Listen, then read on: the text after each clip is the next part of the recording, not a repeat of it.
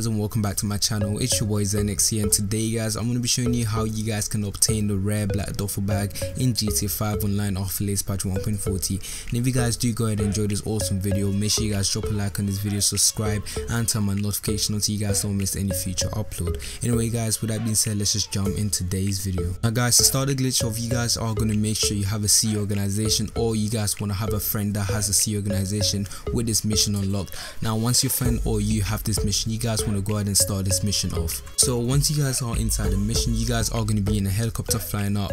What you guys want to do then is to fly back down and land the helicopter. After you guys have done that, you guys want to get off the helicopter, open up interaction menu, and you guys want to go down until you guys see inventory.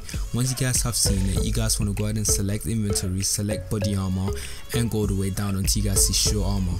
Now once you guys are here, you guys want to go ahead and spam the show armor with your right D-pad for about 10 to 15 seconds, and once you guys have done that, go down to auto show armor and spam it for about 10 to 15 seconds with the right D-pad. After you guys have done that, you guys want to go ahead and leave the game through your phone, or just go ahead and tell your friend to leave the mission through his phone.